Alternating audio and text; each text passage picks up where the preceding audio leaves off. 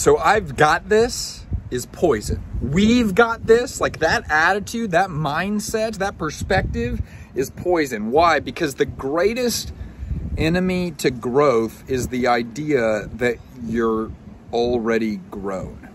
Seriously, that's the day, without a shadow of a doubt, you stop growing, is the day that you start to believe, oh, I've got this, or we've got this.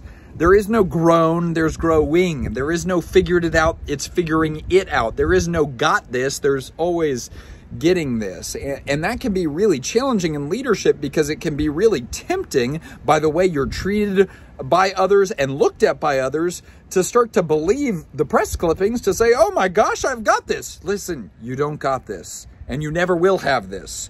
You are always in process and you are always figuring it out. So what does that mean you need to do? You need to preserve a beginner's mindset.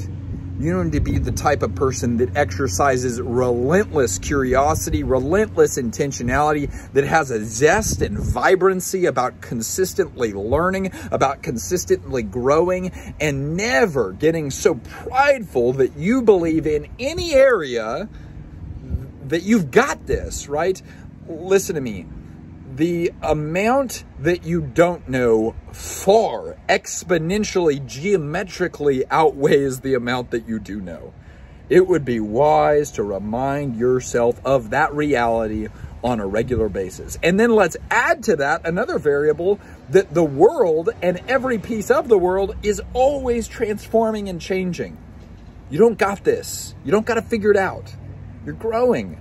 And when you look at that as a sense of opportunity, life becomes such an adventure, right? Because there's never going to be this day where it's like, okay, well, we get to close up shop now because we've got this. It's like, no, there's always more to learn. There's always more to grow. There's always more questions to ask. There's always ways that we can expand our capacity and our ability and the way that we relate to people. But you don't got this. And the mindset that you do have this is poison. Let's go.